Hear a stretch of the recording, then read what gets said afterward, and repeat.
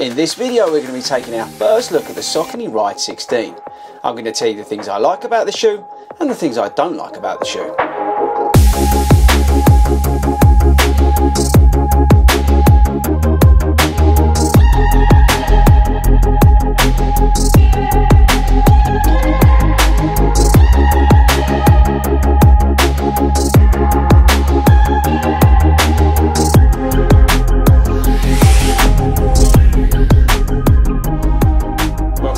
To FORDY Runs and Saucony HQ. Yes, we've got another shoe from Saucony on the channel. No, they're not sponsoring this video.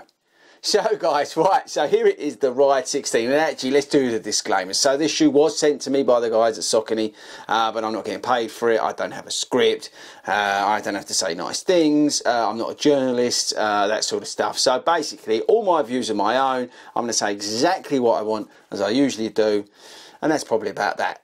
Okay, so here it is, the Ride 16, and I didn't have version 15, even though you guys loved it, because I had Guide 15. Guide is the stability shoe, this is the Guide 16, I'll come on to that in just a sec. But I didn't have the 15th version of the Ride, so that's why I was really pleased when the guys at Saucony were kind enough to send it through to me. Now, before we get into the things that I like and don't like, let's quickly do the stats and features and tell you the differences between this and the Guide, so let's get stuck in.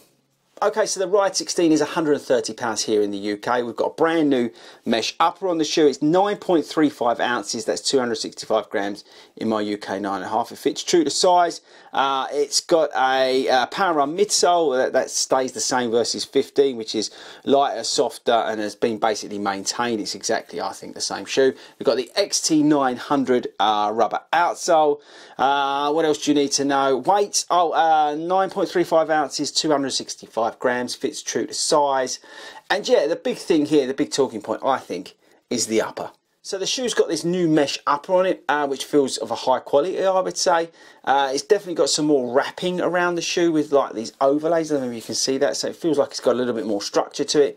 But overall, I think that the overall quality is where it's been improved. Now that might seem a bit harsh, but the previous version of the Guide and the Ride had like this is it coarse material, that feeling? But this definitely feels more expensive, more comfortable, and just overall the fit and feel of it, like, and even the detailing with this like bit of suede on it, it just feels a little bit more, yeah, just more expensive and better feeling. So from here down, it's exactly the same as the previous versions. It's a nice wide footprint, so you don't have any stability issues. The Power Run's definitely softer than it used to be in this shoe, which is good news. The 13-14 was definitely a lot firmer than this, and just the overall feeling of the shoe, it just feels a little bit more responsive and lighter. Say 9.35 ounces. That's a cracking weight for a daily trainer. So in terms of differences between the Ride and the Guide is a stability shoe, people. So I know there's stuff out there saying it's not, but it is. If you look here, you've got the hollow frame tech, hollow frame tech, I think it's called, which is like a posting-ish. It's like a plastic thing that runs along on the medial side, which is there to aid stability. You've got some other details, like, for example, that belt buckle is bigger, so that creates more of a foot lockdown than you get in the Ride. See the differences? I don't know if it's going to come out on the camera, but can you see the differences between the two, here and here?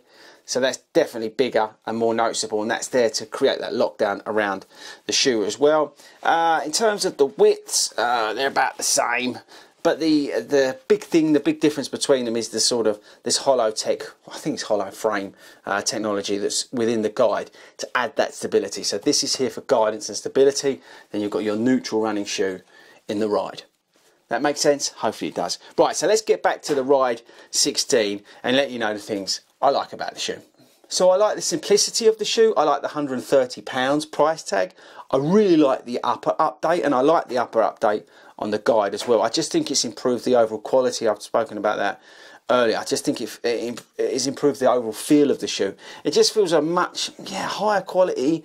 Not premium, because I don't know, that's a strong word, but it just feels like you're getting a little bit more for your money. It's not just like a cheap daily trainer. It does feel, let's say with the bits of suede and stuff, it really does feel like a really nice shoe. I like the fit, I like the weight, I like the comfort of the shoe. I like the Power Run midsole. It's not overly firm, it's not overly soft, it feels alright. I like the width of the shoe, so there's a stable enough platform here, although, you know, if you need to go stable more than that, you've got the guide.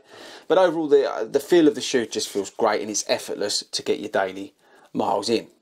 Okay, so in terms of dislikes, I don't like the XT900 again. It's very similar to the other Saucony shoes, and it's not great in those sort of slippery conditions. I really do feel Saucony need to do some work on their outsole. I'm sure the XT900 is very good, and we know it's durable, but just the overall sort of grip on the outsole is lacking when you compare it to something like Puma Grip, or even the stuff on like the Nike Pegasus shoes. That is where Saucony do need to up their game, is with their outsoles.